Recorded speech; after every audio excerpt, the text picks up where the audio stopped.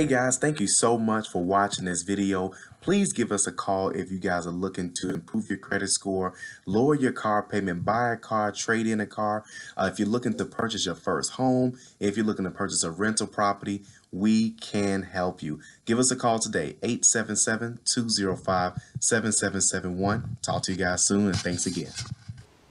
Hello everyone, this is Calvin Russell, CEO and founder of 850 Club Credit Consultation. Hope everyone's doing well today. Today we're going to talk about one of the biggest things that are now changing the banking industry and why banks simply hate how these are affecting lending decisions. And that's if you're using heavily Cash App, Quick Pay, Venmo, Zelle, or PayPal. Okay, let's talk about it. So, a couple things. PayPal has been out for years, since the eBay days. They have completely become a separate company. For those who don't know, random fact: Elon Musk, who of course is the owner of what's the car company called, Tesla. He used to work. I think he helped create PayPal, if I'm not mistaken. But either way, that's how long ago PayPal goes. But either way, those are one of the first platforms where you can actually, send money back and forth to friends and family. But then, of course, businesses start picking up on it, if like on Craigslist and things of that sort. But either way, that's been out for years. When that was just the case, not to my knowledge, a lot of people wasn't necessarily using it just a sole way of earning, to collect money, especially as a side hustle or some type of business. Now, today, everybody swaps money out back and forth. But the problem is that you have some people who are making, anywhere between $300, $500, $1,000, $2,000, $4,000 a month using these types of platforms to actually move money around, which of course that creates a lot of questions. So if let's say you're a small business owner and for whatever reason you got a lot of people paying you through Cash App or whatever. Well, we see that happen through catering businesses, hairdressers, nail technicians, you name it, right? Even if you're tipping, somebody at the local hair salon or barbershop or whatever, people use Cash App or whatever platform they have. Now, don't get me wrong.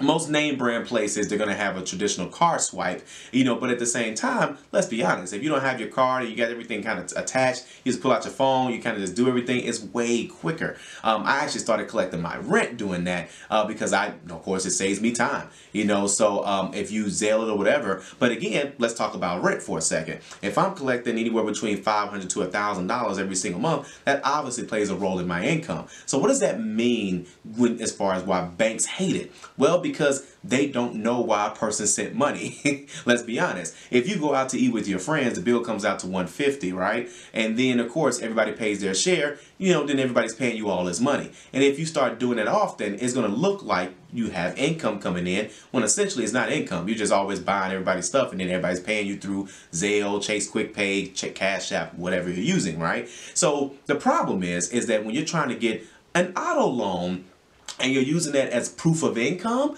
that's where it gets a little tricky, okay? So now keep in mind, when you're buying a car and your score is under 640, under 620, they're going to need proof of income more than likely. If your score is over 620, over 640, sometimes they don't ask for proof of income because the score is a little bit higher and the bank is willing to take that risk because they know they know eventually you're going to go to work. So you're either going to go home or you're going to go to work. So we'll find out where the car is at some point, okay? And yes, I've seen people get their car repossessed while they're at the job. Okay, like literally, I was there at the job. And I was like, man, they snatching this car. So either way, what my car? But my car did get repossessed back in 2009. I told you guys that story, okay? So the next thing is, so we talked about buying a car. If you're buying a home, it gets extremely difficult because you have what they call underwriters, okay? Underwriters, their job is to make sure that there's no money laundering, there's no fraud, looking for mistakes, but a lot of times they're just people that just make things just difficult. But either way, I get where they're coming from though, because there's no way to kind of source that money. For example, I have a client of mine who's closing on a house right now, actually. She's a hairdresser. A lot of money is coming in through Cash App and all these other platforms, right? And this is how she makes her money. Now, don't get me wrong, because she get a car swiper and stuff like that, but car swipers are getting kind of phased out, let's be honest. So now you got all these easy platforms where it's like, hey, you know what? Let me just send you you this money. Hey, you know what? Let me send you this money. That kind of deal. You know, but then now, if you're living off of this income, now you're making anywhere between $2 to $8, whatever the number is, $1,000 a month, right? And now, you know, you're trying to buy a house. It gets very difficult because there's no way to kind of source that. A person can say that money's for something, you know, but at the same time, they won't know if it's legitimate income or if someone's just giving you money that you know, that they owe you or something like that. That's two different things. That's not income. That's just somebody that owe you money, or someone is paying you to go do something or whatever. Okay. Or someone's sending you money to go hold it or something like that. So there's a lot of confusion with it. And because of that, banks cannot source it. There's no paper trail. Now, can you add a description when you're sending people money and stuff like that? You can.